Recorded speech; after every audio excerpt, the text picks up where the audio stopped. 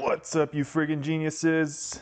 In this video, I'm gonna make you a little smart, okay? Because I'm gonna give you an intro into inequalities. So, what is an inequality? Well, it's simply a symbol that's used to compare two different numbers or two different quantities. So there's an equal sign, there's a does not equal sign, there is a greater than symbol, this is a less than symbol. This is a greater than or equal to. And this is a less than or equal to. Like I said, how many do we have? 1, 2, 3, 4, 5, 6. Boom. So what we're going to do for all these examples, I'm going to write down two numbers or two quantities, and then we're going to use one of these symbols to compare them. Okay, so it's going to make a lot more sense once we jump into these examples. Now, with the first one, if I wrote down 3 plus 4 and 8 minus 1, which of these symbols up here would be appropriate to use to compare these two quantities? Okay, so we have, on the left side, we have 3 plus 4, so that reduces down to 7. And here we have 8 minus 1, that reduces down to 7. Okay, so in this case, which sign is appropriate? The equal sign, right? So we could put an equal sign right there, because 7 is equal to 7, right? That's pretty obvious. So if both sides equal each other, we just use an equal sign. Okay, now let's jump to the second one, does not equal. So let's write two quantities again. If I wrote down 2 plus 2, and I wrote down 5, which symbol could I use? Well, I could use does not equal, right? I could put does not equal, because 2 plus 2 does not equal 5, right? It equals 4. So in this case, the does not equal sign would be appropriate. So I think those are pretty straightforward. The ones I want to focus on mostly in this video, though, are going to be those four right there. So let me give you a couple quick steps. So first of all, we're going to write down the numbers or quantities. Numbers or the quantities. I'm just going to abbreviate. The second step is going to be eat the bigger number. The bigger number. What does that mean? I will explain in a second. I know that makes no sense right now, but it will make complete sense in just a minute. The third step is going to be read left to right. Okay, all these problems, we read them left to right. So the same thing when you're reading a book, when you're reading sentences, when you're reading words, we always read them left to right. Right, so this one would be 3 plus 4 is equal to 8 minus 1. 2 plus 2 does not equal 5, right? So I started on the left side, and then I read it to the right side. And then the fourth little step is just going to be check your answer. Just ask yourself, does it make sense? When you read the expression out loud, does it make sense? So let's get into some examples. Okay, so I'm just going to write down two numbers. 7 and 4. All right, so which symbol am I supposed to use? Well, let's go through our steps, right? So write down the numbers or the quantities, right? I just did that, 7 and 4. Okay, second step, eat the bigger number. Now, what do I mean by that? So when I say eat the bigger number, these symbols, they always looked like mouths to me, like on Pac-Man or something, right? So I remember I would just draw teeth on them. And I would pretend it was like a dinosaur or an animal or whatever, and then it was just hungry and it wanted to eat the bigger number because it's so hungry. It wants to eat the bigger number. Okay, so I'm just going to draw it. I want to eat the bigger number. So if I want to eat the bigger number in this case, that'd be the 7, right? So I'm going to draw it that way and draw the little teeth on it. Now, the only thing I have to figure out here is this symbol. Is this a greater than or less than symbol? Which one is it? Well, in order to figure that out, I'm just going to read it left to right. So I would just think to myself, well, 7 is a bigger number than 4. 7 is a bigger number than 4. So 7 is greater than 4. Boom. Okay, so I know my symbol is pointing the right way because it's eating the bigger number. And then I'm just thinking to myself a little intuitively, well, 7 is a bigger number than 4, so 7 is greater than 4. So I'd simply read this as 7 is greater than 4. Let's do another example. Now, if I gave you the two numbers 11 and 15. So think of your steps. Write down your two numbers. Got them. So I want to eat the bigger number, right? So I'm going to draw it this way. And if I want, I could draw the little teeth on them too. Now, is this symbol, is that symbol a greater than or less than? Well, let's just read it left to right. Okay, so we have 11 is a smaller number than 15, right? So 11 is less than 15. Now, does my answer make sense? Well, I'm eating the bigger number, so that checks out. And then this sentence, is 11 less than 15? Yes, 11 is a smaller number than 15. So that checks out. So this answer right here is simply 11 is less than 15. Okay, let's just do a couple more. Now, what if we had 11 plus 7 and 20 minus 1? Okay, so first step was to write down your numbers or quantities, right? So we have two quantities that we're going to compare, but we can reduce these, right? So what's 11 plus 7? Well, that's 18. What's 20 minus 1? That's 19.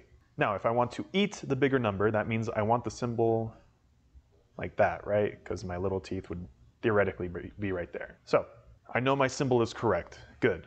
Now, how do I read this? I read it left to right. So I'm going to say 18 is, and then am I going to say greater? Am I going to say greater than or less than? Well, 18 is a smaller number than 19, right? So 18 is less than 19. Does that make sense? Is 18 less than 19? Yes, 18 is a smaller number than 19, right? So that makes sense. So this answer right here would be 18 is less than 19. Okay, now let's cover the last two examples with the or equal to symbols. Okay, so let's say the two numbers I want to compare are 5 and 3. Now, you could use a greater than or less than symbol, but for the purposes of this example, I'm going to say those aren't options and you're only allowed to use greater than or equal to or less than or equal to. Okay, so these work exactly the same as the greater than or less than symbols. The only extra thing is that there's also this equal to symbol that they both have. So in this case, let's just follow the same procedure we were before. So again, we're trying to eat the bigger number, right? We wrote down our two numbers, now we want to eat the bigger number. So we're gonna write it going this way. Little teeth on there, okay? And this little line beneath it, that means equal to. Now we're gonna read this left to right, right? So 5 is this gonna be greater than or less than? Well, 5 is bigger than 3, right? So 5 is greater than 3. So we'll get rid of the less. So 5 is greater than. Now the only extra thing we're going to write here is 5 is greater than or equal to. Okay, that's what this little bar at the bottom means, or equal to 3. Okay, so is 5 greater than or equal to 3? Well, this or basically gives us an option, right? It can either be bigger than 3 or it can equal 3. So is 5 bigger than 3 or equal to 3? Well, yeah, 5 is bigger than 3. So this checks out. Okay, so 5 is greater than or equal to 3. Okay, here's another example. What if I had 2 9s? Okay, so first step again, right? Just write down your numbers, done. Now we want to eat the bigger number. Well, in this case, there is no bigger number, right? Because these are the same number, they're equal to each other. So it doesn't matter if we write it like that or if we write it the other way, okay? Because both of these work in both situations, okay? So for example, if I wrote out this first one, so if I wrote 9 is greater than or equal to 9, this is a true statement. So here I'm saying there's two options. It's either greater than or it's equal to. Well, in this case, it's equal to. 9 is equal to 9. And it works in this case as well, right? Because in this case, I would write 9 is less than or equal to 9, right? So that or equal to saves us in both situations. That makes both of these true statements. Okay, and last one for good measure, if we had, let's say 10 and 12. Okay, so remember, first step, write down your two numbers. Second step, eat the bigger number. Okay, so we want to eat the bigger number. And in this case, we're going to include that equal sign.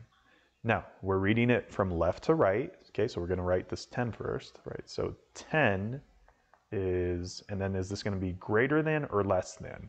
Well, 10 is a smaller number than 12, so 10 is less than or equal to 12. And then we're going to check it.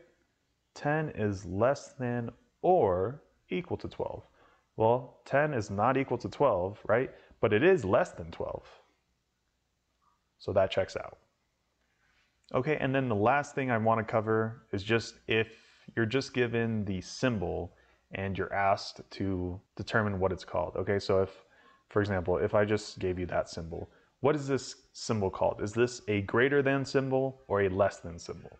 Well, just remember, these want to eat the bigger number, right? So if I drew my little teeth on here, okay, that means the bigger number would be on this side. Here's the big number. And then the smaller number would be on this side. Okay, so then how would I read this? I would read this left to right. So I'd say the big number is greater than the small number. Small number, okay? So that means this symbol is a greater than symbol. Okay, what if I gave you this symbol? What would that mean? Well, remember, it wants to eat the bigger number. So I would just draw the little teeth on there, and then I'd say, okay, well then the big number must be on this side. And then the smaller number must be on this side. Now, how do I read this? Left to right. Okay, so I would say the small number is, well, the small number must be less than the big number. It must be smaller than the big number, right? So the small number is less than the big number. So this symbol must mean less than. And then the exact same logic applies when you see the or equal to, okay? So the only difference here would be, well, here, let's do this one first. The big number is greater than or equal to the small number. All right, so that was your basic introduction into inequalities. If you found the video helpful, please give this video a thumbs up. But if you still got any questions, as always, leave them in the comment section below, and I will try and help you out with those. There's a pre-algebra playlist at the end of this video, so if there's anything else you need to check out, definitely check it out, and I'll see you there.